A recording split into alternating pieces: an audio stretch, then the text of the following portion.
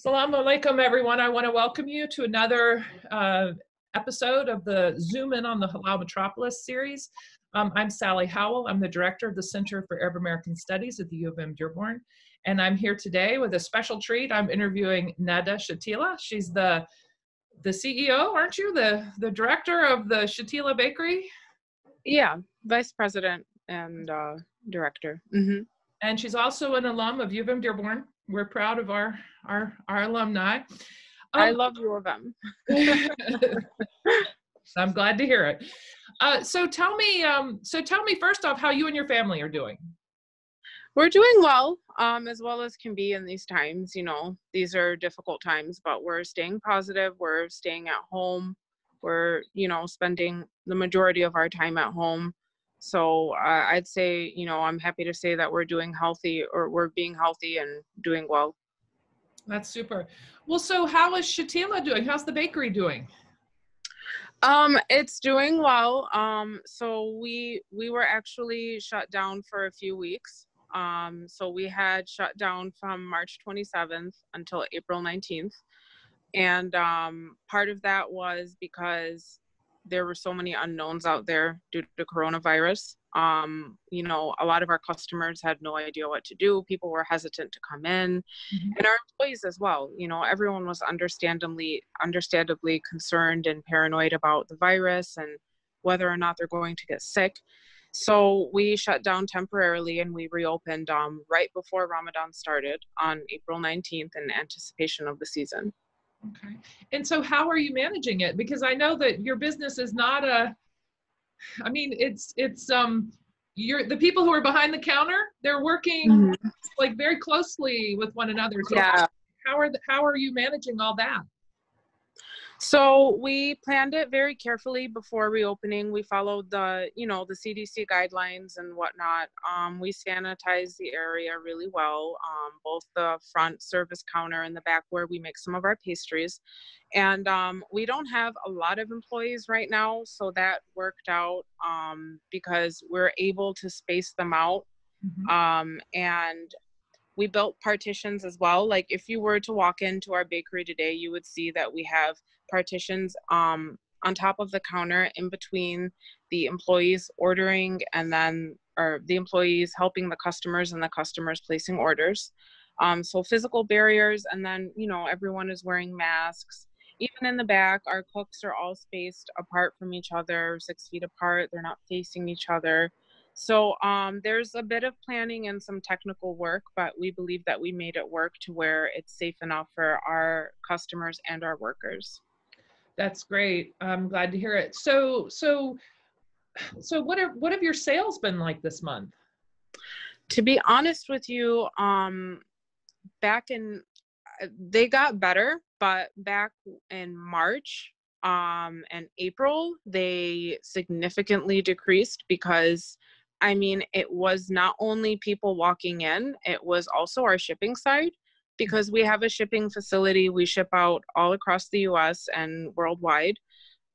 So people were afraid to even order FedEx shipping to their homes. They weren't sure if the virus could get into boxes or food, which it cannot get into the food. So there were no worries there. But at first the shipping was pretty low, and so were in-person sales. So we've seen it come back up with the Ramadan season. I'd say, it's still less than it was last year, but it's to be expected. But I feel like people are starting to get more comfortable with their new normal. So we're getting more walk-ins. We're getting a lot of carry-out orders. And we also are getting more delivery orders too, as people are just more comfortable with, going out for a little bit, wearing their mask and keeping a safe distance from other people.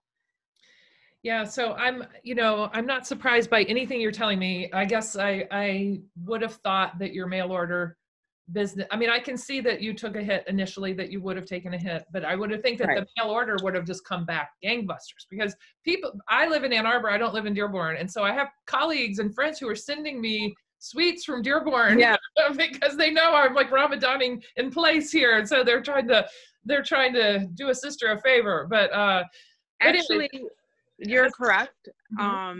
sorry to cut you off, but this past week we've seen an increase. So we're surprised a little bit by that. But like you're saying, we do have people in Michigan that are starting to use our delivery services and our online services to ship to others. So we are starting to see an increase in that. So that's, that's a good thing for both our customers and ourselves. Yeah, no, it's fantastic. So how much would you say that you're off compared to last year? Do you have any idea?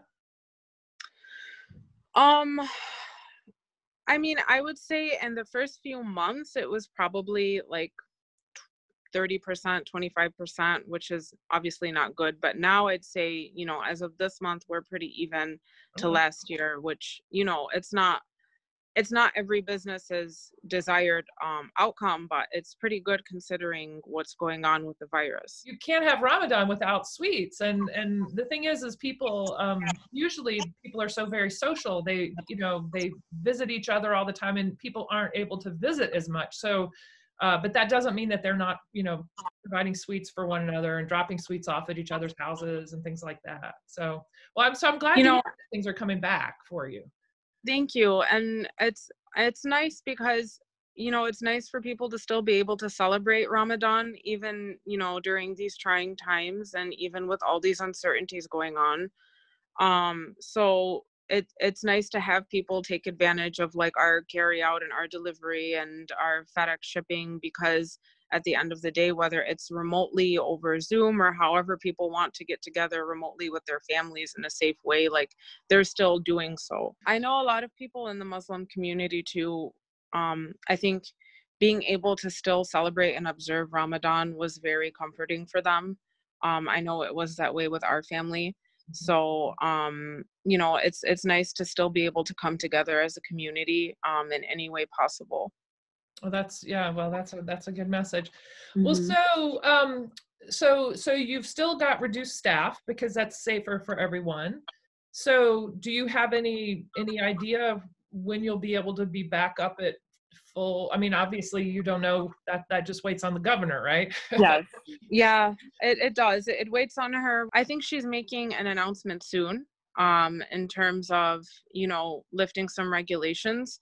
I know we have some issues, and I think some other small businesses are going through this right now where employees still do not feel totally safe to come back to work.